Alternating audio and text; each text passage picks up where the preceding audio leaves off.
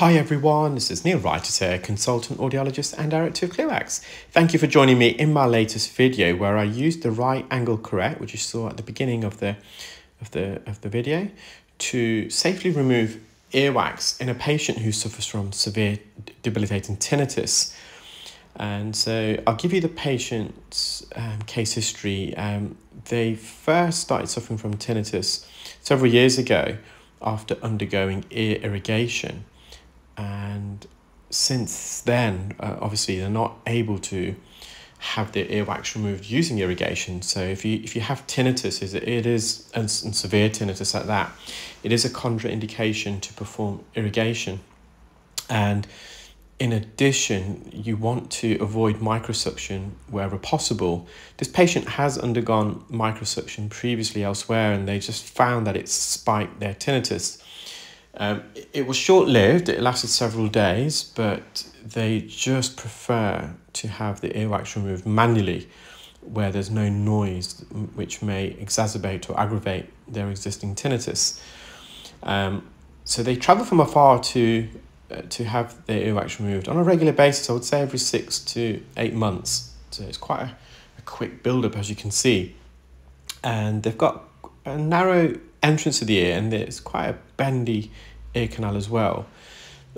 What makes this procedure a bit tricky is the consistency of the wax. Ideally, you would prefer the wax to be a bit firmer. If it's firmer, you can use the Curette and hopefully remove it in a large plug or even an ear hook or forceps. But this wax is quite wet and loose. I would say it's like a type 6 consistency of wax. So if you're not aware, a couple of years ago, I just thought about modifying the Bristol stool chart into a Ceremon chart to better segregate and categorize the consistency of earwax, because there is quite a variation. And so there's 7 types, type 1 being the most solid, hardened type of wax, resembling hard stool, and type 7 earwax consistency being very wet, runny, almost like your type 7 stool, so like diarrhea. And it is useful, so I use this categorization now in my clinical notes. So when a patient attends again, I review their notes, and it gives me an idea of the consistency of wax and how I'm best going to approach it. And another difficulty with this is that some of the wax, as you can see, is quite deep. So we're having to go in quite far with the Curette. Now, this is where the new Rai Angled Curette for me has been a game changer.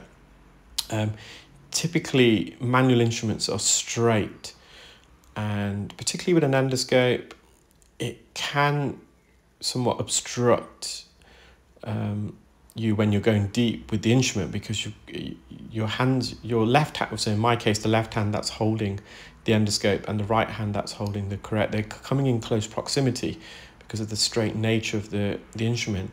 With loops or microscope, similarly, your hands, when you're going deeper in the ear, your hands almost crossing over your line of sight. So particularly if you're removing wax on the right hand side in the deeper regions of the ear canal, if you're right-handed, and vice versa if you're left, your holding hand can sometimes obscure your optical axis. So with the angled version, your hand is away from both your line of sight and from your endoscopic hand, so in my case the left hand, which gives me so much more freedom of movement with the Curette. So it's really, really helped in this particular patient, and the patient themselves have noticed the difference in terms of comfort. Also, with the Rai Angled Curette, you would have seen it right at the beginning, the tip is tapered. So what I mean by that, the tip is a lot narrower than the base of the scoop itself, the Curette. And there's a curvature we've inserted into the Curette end as well. And that curvature is designed to mimic the curvature of the ear canal, and that helps when you're gliding up against the ear canal wall. There's less friction because the shape of the Curette is trying to resemble the shape of the ear canal. It's particularly useful in cases like this where we are going really, really deep in the ear on the bony, osseous portion of the ear canal.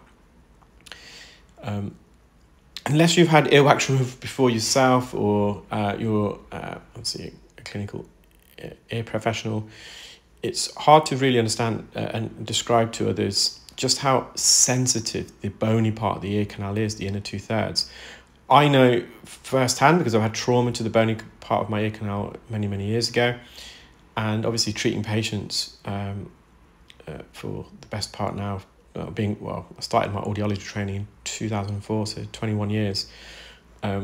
You realise just how sensitive it is, and I'm not ashamed to say that in the past I've caused some discomfort to patients. It's one of the risks of performing earwax removal, but you want to minimise that risk. So this invention of the Rai Angled Curette for me has really improved patient comfort when using a Curette, particularly deep in the ear.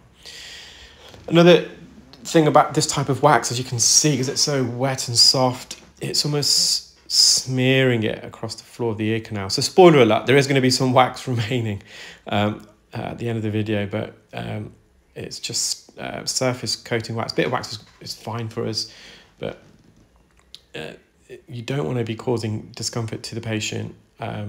So it's okay to leave some. Even at this stage, if one of my clear wax specialists that I'm training got to this stage and they don't feel comfortable and confident, which they won't initially, of course, I would say leave it as this. This is fine. You can see the whole eardrum, sound can conduct through, and this patient's a chronic sufferer of wax, so they're going to have to come back regardless. So what's the point of trying to remove everything if you're not comfortable in doing so? When the patient, you might skim off a few weeks from the next appointments, if that, but then risk patient discomfort. They're not going to come back to you. They're not going to speak highly of you because you've caused them harm. But once you get more skilled and comfortable, it's possible to safely remove this.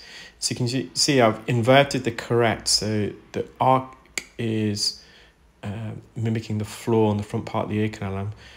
As I'm gliding, I'm kind of also coming away, so I'm trying to avoid smearing it, and this technique I find helps. I always wondered why there's a little hole in the middle of the Curette, and this is a good example. So when you're scooping soft wax, you're kind of allowing it to enter that hole, so it's not just stuck at the base of the Curette, which will then just smear that wax that's at the base of the Curette against the ear canal wall without removing it. So that hole allows wax to travel up it as you're gently gliding. So this is the anterior canal wall. So again, just got that angle of the Curette to mimic the front part of the ear canal. You can see with the endoscope, we're going right to left to straighten, stretch open the ear. Lovely textbook eardrum, I must say. You can actually see the long process of the incus. So the incus is the second bone in the middle ear. There's 3 bones: the malleus, also known as the hammer bone, the incus, also known as the anvil, and the stirrup, which is medically known as the stapes. In a translucent ear canal, quite often you can see part of the middle bone, the incus. Of course, the hammer bone is attached to the eardrum, so that should be visible. Or at least the majority of it. There's a lot of the hammer bone that you don't see because it's hidden behind the eardrum, and it goes upwards superiorly. So that's the neck of the malleus and the head of the malleus. In patients where there's an erosion at the top of the ear canal near the eardrum, the scutum region, so that's the part of the bone. So for example, patients who are suffering from an aortic-otomy, where that part of the bone is eroded because the eardrum is sucked in and it's constricting blood vessels. It's also initiating osteoclasts, which remodel bone and break it down and into its core minerals and tissues, and redistribute it to other parts of the body where new bone can be formed. So that top part, or if you've had a cholesteatoma, which basically chews away the bone and any surrounding tissue, you can then get a peak view of inside the middle ear. So this wax is just more near the entrance, and as I'm scooping, I'm going up because the ear canal, as you enter, dips down. And just see how sticky this wax is. I'm glad to say the patient's completely comfortable throughout. And the reason why we're using Curette is if you are suffering from tinnitus, so tinnitus is any type of sound that originates with inside your ears or your head, so it's not an external sound that you're hearing. And it's only typically heard by yourself. However, I've had cases, pulsatile tinnitus, where if I position my ear close to the patient's ear, I can actually hear the pulsing myself. So I had a patient with a blocked carotid artery, and the blood was trying to pump through, and you can audibly hear that when you go up close. And the patient actually recorded it on their phone. They placed the microphone next to their ear, and they recorded it, initially sent it to me. And there's many causes for tinnitus, and because there's so many causes, it's really hard to find one silver bullet, one fit for all treatment. But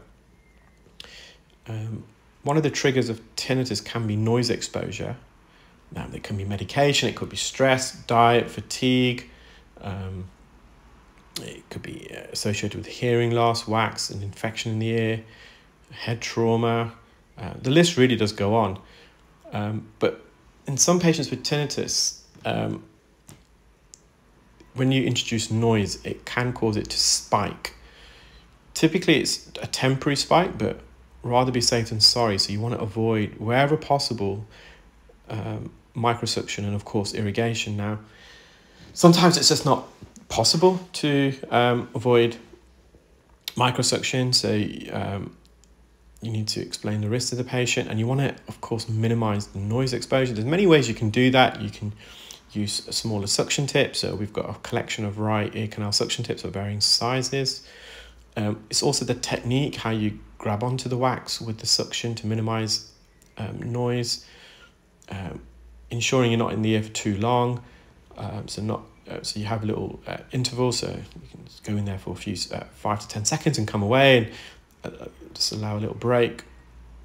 But wherever possible, of course, you want to avoid using any suction. And I do find in the UK, at least, that not many specialists feel comfortable using manual instruments, and I suspect that's part of training. When I first got trained, I didn't really get trained on any manual instruments. I was given them to take away to use, but I wasn't trained, so I didn't feel comfortable. So then I worked with my ENT colleague, Darish Rajali. Really spent a long time just working alongside him and perfecting my skills. So we do try and encourage specialists at our training course to use manual instruments, and we do provide training on that, but many are quite hesitant. Well, I hope you enjoyed that video, guys. Take care, keep well, speak soon. Bye.